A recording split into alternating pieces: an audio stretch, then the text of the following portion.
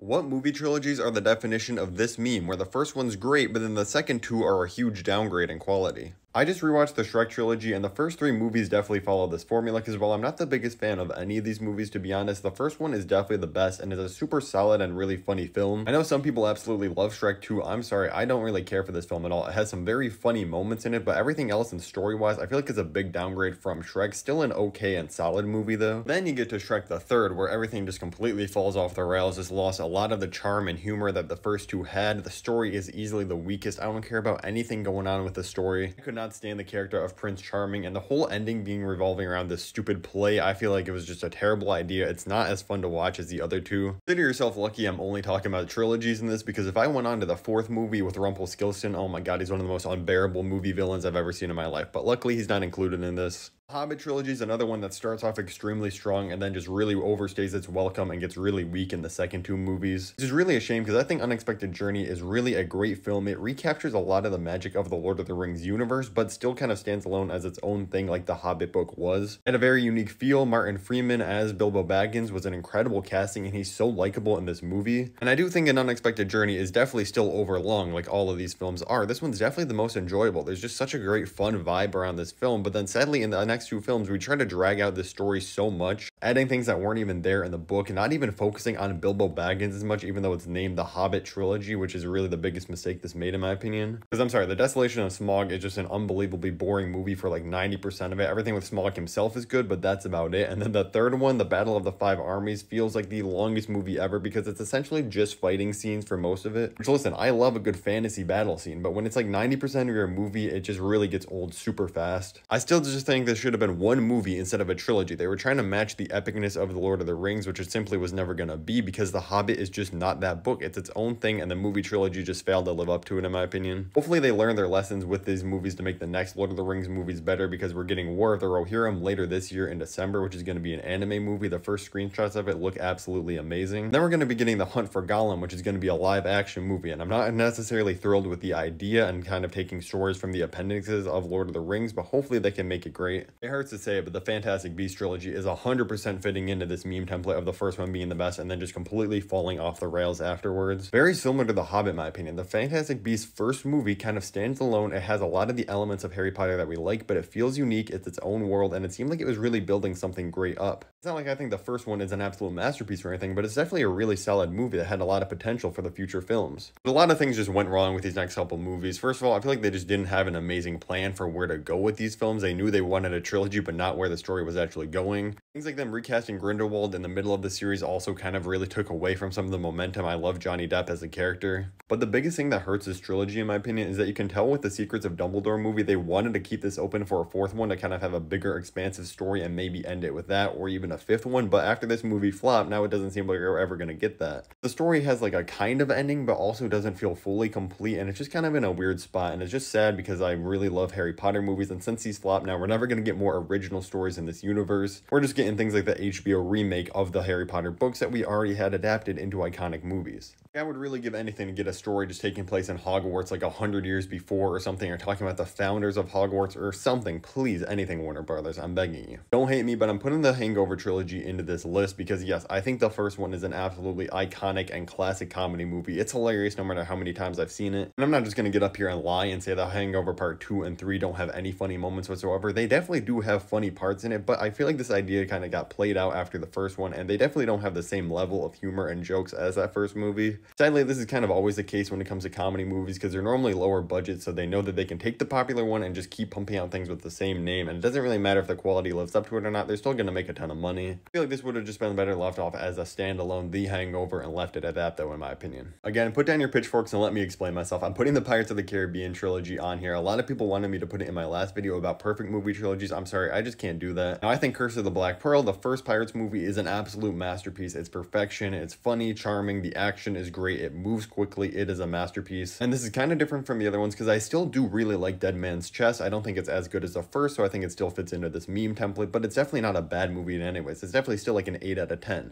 It gives us the iconic villain of Davy Jones, still some of the best CGI of all time, and he's just such a great villain and really makes Dead Man's Chest a better movie than it would be if there was any other villain in it. But I'm sorry, I think At World's End is a deeply flawed movie. There are still some of the all-time high moments in this that the first two films have. But I'm sorry, this movie is almost 3 hours and it has absolutely no business being that long. It overstays its welcome by a clean like 50 minutes. There's just no reason for the story being told to be spread out for this much time. Still give At World's End like a solid 6.5 to 7 out of 10. I think it's a very solid movie and has great moments in it, but there's just way too much downtime, way too many things that don't need to be in the film. It's a film that easily could have been as good or better than Dead Man's Chest because of some of the moments in it if it was just edited better and cut out a lot of the moments. Again, don't hear what I'm not saying. I don't dislike any of the Pirates movies. I think they're all a ton of fun. I just don't think Dead Man's Chest is quite as amazing as the first one, and I don't think At World's End is even close to as good as the second or first. It's actually kind of crazy how perfectly the Star Wars sequels fit into this meme of starting off solid and then just completely falling off the rails by the end. Because I genuinely still think to this day, The Force Awakens is a really great Star Wars movie. It's definitely in like my top 6 or 7 favorite Star Wars films ever.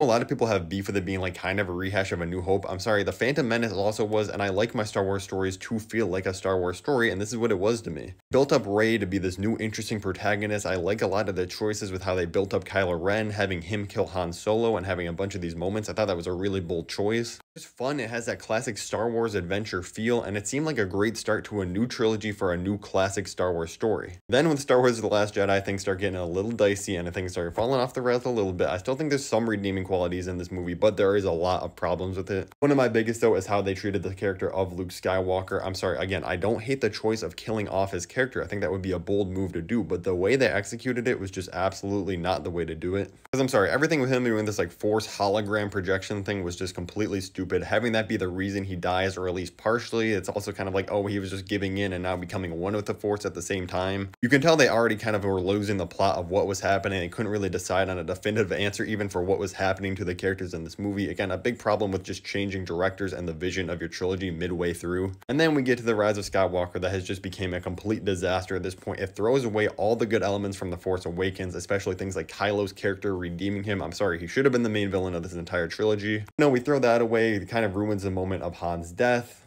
Palpatine coming back does not only ruin this movie and the trilogy that it was building up, it also takes away from moments from the OG trilogy and Darth Vader's ultimate sacrifice. I just still will never forgive them for this. Don't even get me started on things like the Sith dagger, which is just so unbelievably stupid. Like, I'm watching a Star Wars movie. My disbelief is already suspended pretty far, and I'm willing to believe a lot of things you're going to show me, but this was pushing it a little bit too far. The entire final battle, or whatever you want to call this, where it's like all the Sith versus Rey being all the Jedi, feels like it was written by like a 5th grader. Actually, I'm not gonna lie, I take that back. A 5th grader could have done better than whatever this attempt was. Really, nobody got a satisfactory ending in this. Like, I don't like Rey now taking up the name of Skywalker. That doesn't feel like a natural end for her character. I liked her being kind of this nobody and not feeling like she needs to take on this name. Finn should have turned into a full Jedi by The Rise of Skywalker, but they just kind of shied away from that and kind of teased at it. And they're like, yeah, we're just gonna leave that alone and just forget about it because they were scared to put this movie in China with having an African-American lead, which is just really terrible moves from Disney. Don't get me started on other characters like Rose and stuff that they shoehorned into the story in this trilogy. It's just so stupid and so many bad moments where they went wrong. I'm sorry, George Lucas, that you had to see this, but luckily you got $4 billion out of it, I guess. Let me know in the comments any other movie trilogies, even video game trilogies, or seasons of TV shows that you think follow this formula of starting amazing and getting worse, and to make sure to hit that subscribe button for more.